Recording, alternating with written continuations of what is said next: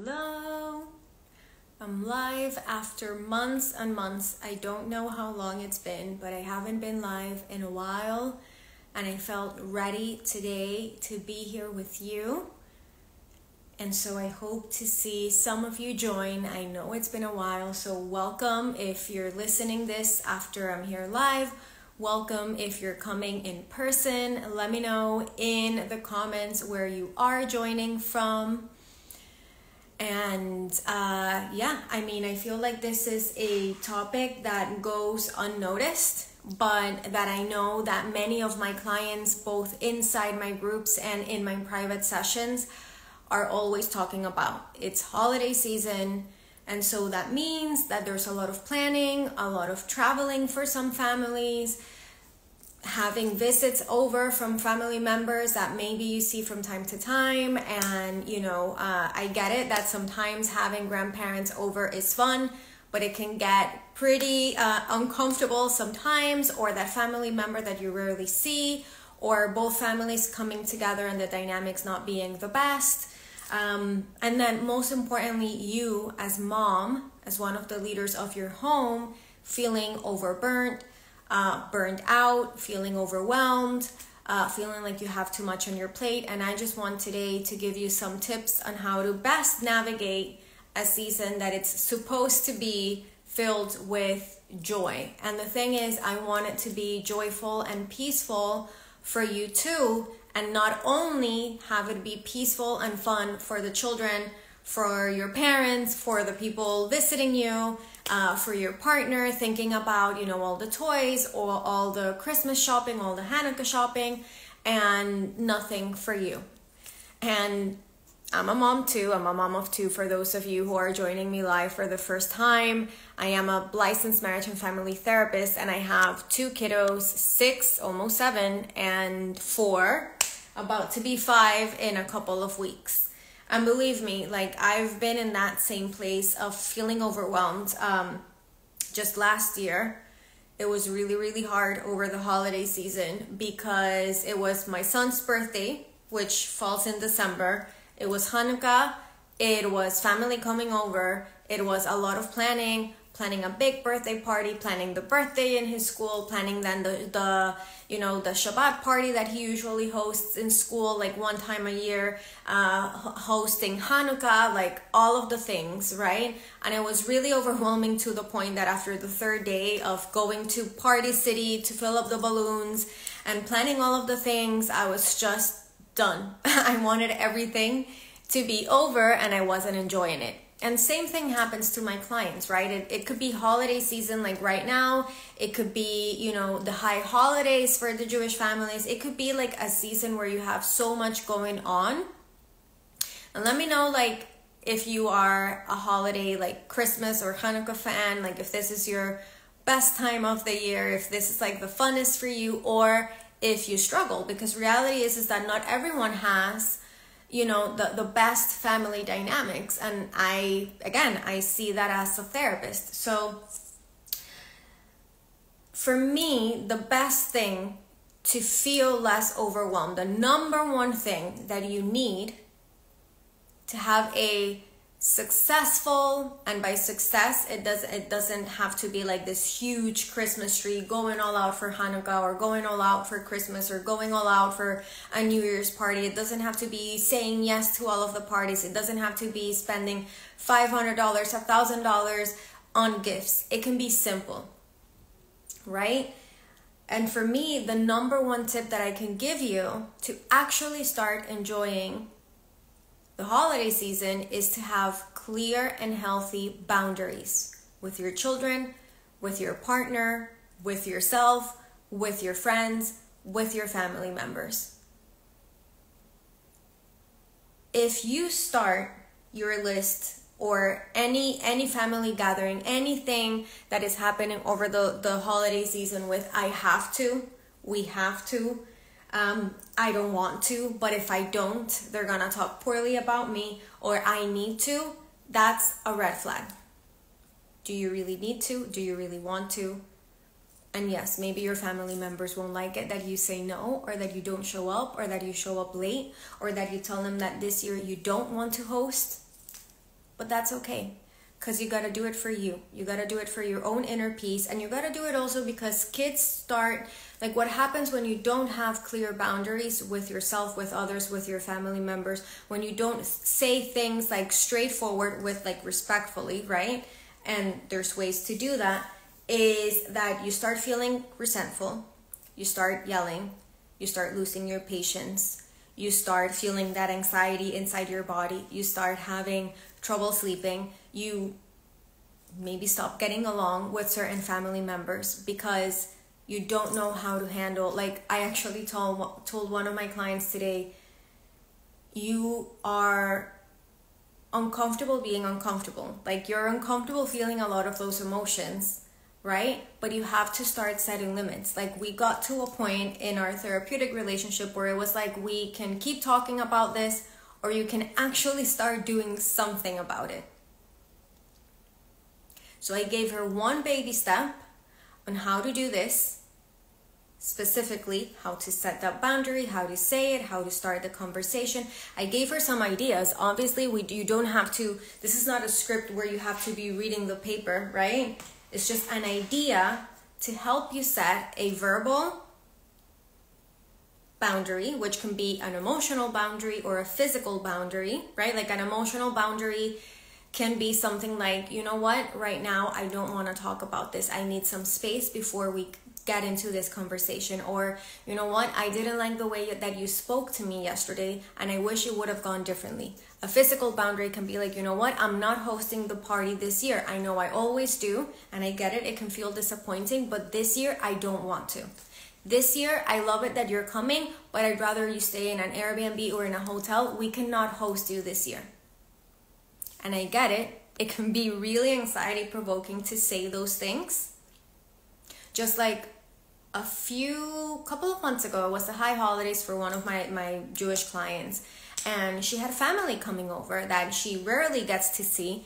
And the family members like pretty much called her and said, you know, we're coming and pretty much host us for the holidays. But we're getting off a cruise and we're sick. We don't know if it's the flu. We don't know if it's COVID. We don't know what it is.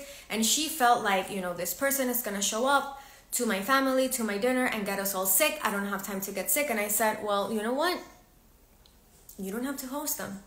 You can let them know respectfully, like, hey, you know, the correct thing to do right now, because we cannot afford to get sick right now, or we don't want to get sick, or to avoid any issues, is for you to go and get tested for the flu, tested for COVID, or wear masks, or we'll eat outside, or, you know, let's wait like 3 more days for you to come over. And she was like, I can do that. And I'm like, yeah, you can do that. You can say those things. Okay? But the thing is, sometimes we don't know, we literally do not know how to set boundaries because there were no boundaries in your family of origin, meaning from your parents or grandparents, depending on who raised you, right? I know in some families we are raised by parents and grandparents. So yeah, I think a lot of it comes from having insecure attachments or not having the best dynamic with your parents.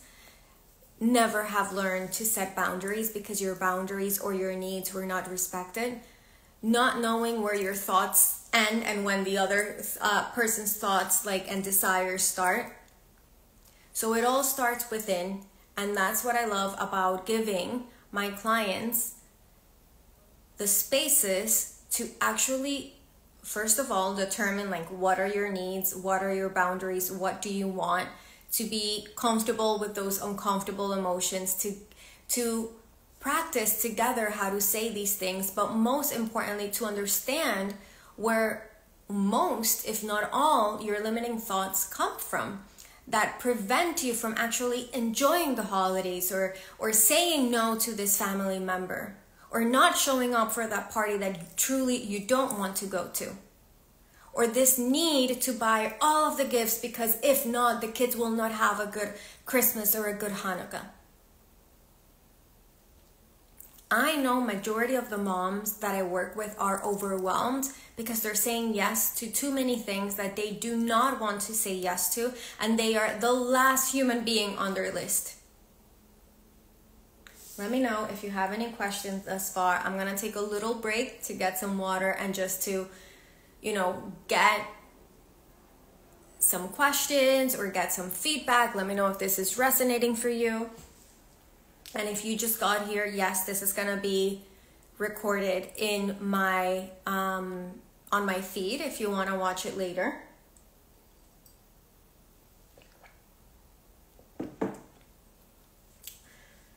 Another thing that happens a lot during the holidays is like families showing up unannounced.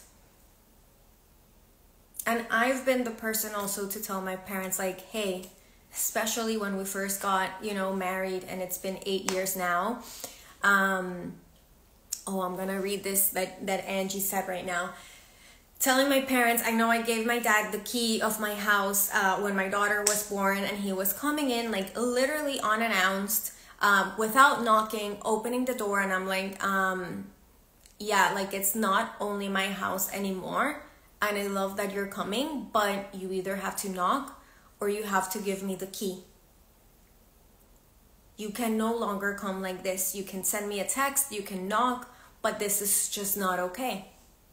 And it was hard. It was hard because he wasn't used to that. I wasn't used to that. He wasn't doing it with bad intentions, obviously. It was just, we needed some time practicing setting boundaries once our family dynamics changed. And I became my own family outside my family of origin, obviously. Like when I got married, moved out of, my house, moved into this house, and had our baby. So Angie over here saying, someone told me that if I didn't go to this party, I was not going to be invited anymore. Okay, we don't need threats. Nobody needs threats.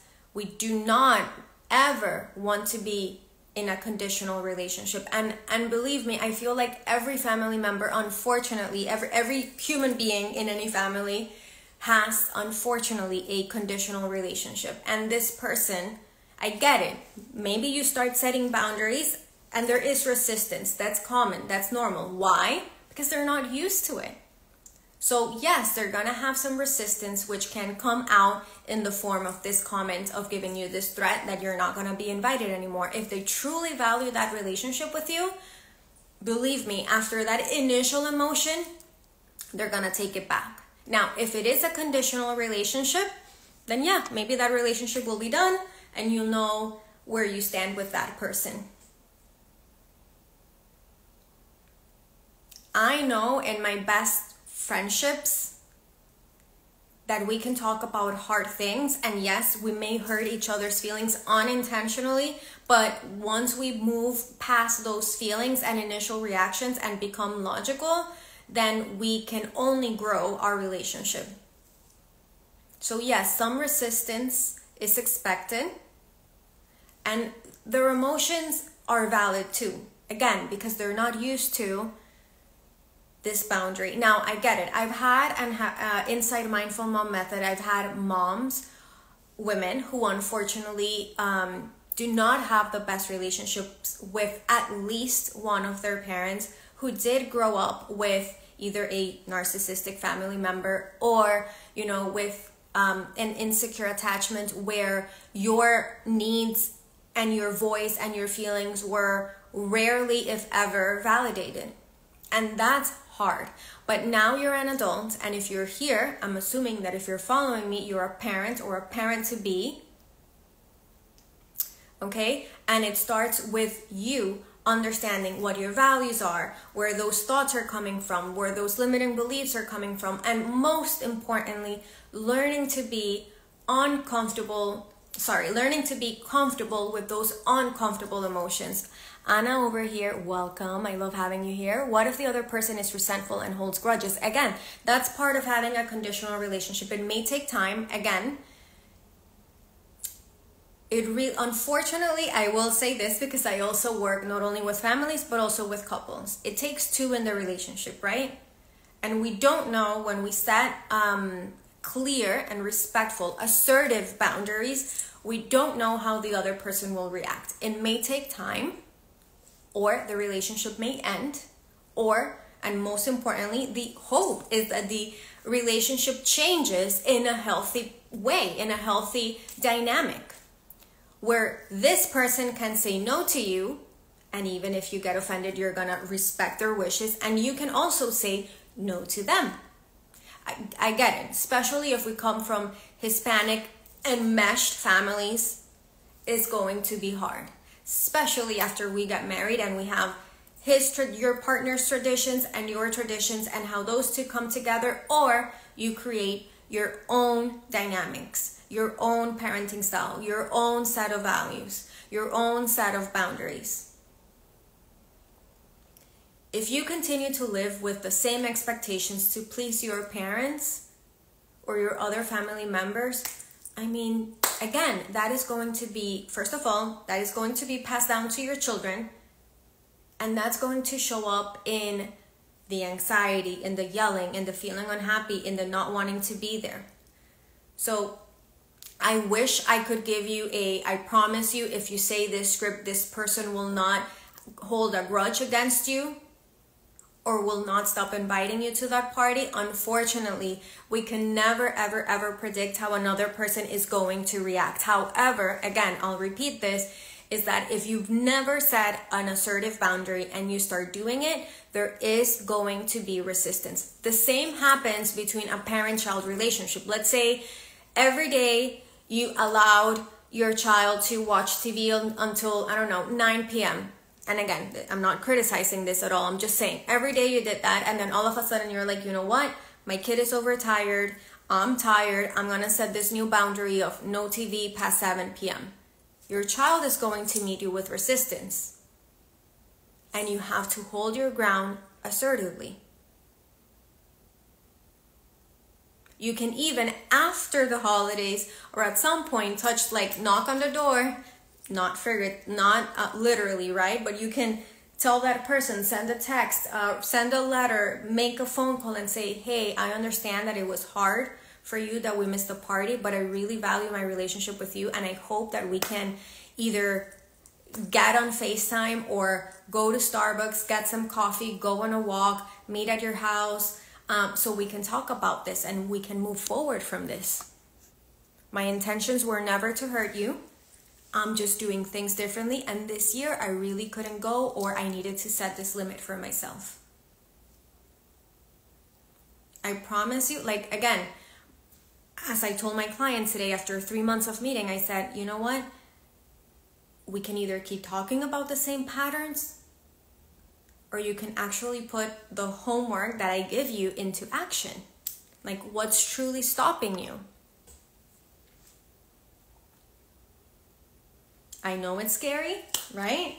But again, you choose. You choose if you want to end your limiting beliefs, if you want to start being more assertive, if you want to start being that mom that is truly happy, truly calm and confident. And most importantly, again, as I told my clients today, but I tell this to all of my clients, parenting is really about modeling and about what you want to pass down to your children. So I'm telling my children to be assertive, but I'm not assertive. I'm telling my children to hold their ground with their friends, but I'm not holding my ground with my friends. They see that. And most importantly, they do see hugely a difference between an anxious, a resentful, an overtired, a sad, an upset, an angry mom. They do see that. Okay? So my invitation to you is, first of all, you do deserve to have these spaces and to have these boundaries. You do deserve to listen to that little voice that is telling you that it's time for things to be different. Okay? And so I want to give you that space and that guidance to start being more assertive. It starts inside, and we work from over here, deep, deep, deep down inside. Because if you want to be assertive, you have to first really, truly understand what it is that you want. So you start working inside, and then you start going outside, outside, outside, until you're ready to set those firm boundaries. Firm means assertive. It doesn't mean that we have to be aggressive. It doesn't mean that we're going to get it right the first time. It doesn't mean that we're going to be conditional. Okay? It means that we're going to start having logical conversations, not reactive conversations. So I do want to, and I am very excited to invite you to this, because the whole point of Mindful Mom Method was to do this group several times a year. And I was meant to start it October 26th. But unfortunately, as you may have seen me on my social media, many things happened and I was not ready. I needed to be assertive myself. I was not ready to do it and I was not in my best place to do it. But I do want to open this space again because as one mama who did it shared with me, she's like, you are the happiest when you do this. And you know, the results that she got and that all the women get are absolutely amazing because again, we work inside and out. All of the information is in my link, in the first link that you see. But if you have been following me for a while, if you are on my wait list, I want you to follow your intuition and act. Truly, truly act, because I know that you may think, oh, it's the holidays, I don't have time. Oh, it's the holidays, I have to buy all of these gifts. Oh, it's the holidays, I'm gonna be traveling. First of all, it's a self-paced space. It was created by me, a mom who also happens to be a licensed therapist, a mom who is also busy. Everything is self-paced. You do have 3 months to do it, but the beauty and true transformation of it is in the group meetings because of the huge close proximity that you have to me, because there's only 10 moms in it. We do have a couple of moms that have already signed up over the weekend and took advantage of the Thanksgiving, Black Friday discount that I have going on, which is $100 off. Okay, you can use the code GRATEFUL20 to get 20% off. Okay, now this is a container, a class, a program, a group program that lasts. The group sessions are 6 weeks, 1 time per week on Thursday. We start next Thursday, December the 7th. If you have been doing it right now is the time. The meetings are an hour and the rest you do on your own. But the real juice is in the meetings so that you can ask me the questions, so that you can process the information together. Every week you get access to one module that has 3 short videos. That is all. And the whole point is for you to start learning how to think critically, how to really listen to your limiting beliefs, how to really set clear values and clear boundaries, how to really start healing those relationships, okay? Because it is your inner child that is not allowing you to set clear boundaries and assertive boundaries. And of course, those limiting beliefs that tell you that you have to be the perfect daughter, the perfect mom, and all of these things. And the favorite part of mine and of every person, every mama who's done, is the beautiful guide that comes with the journaling. Why? Because truly for me, actually I give a lot of journaling exercises to my clients.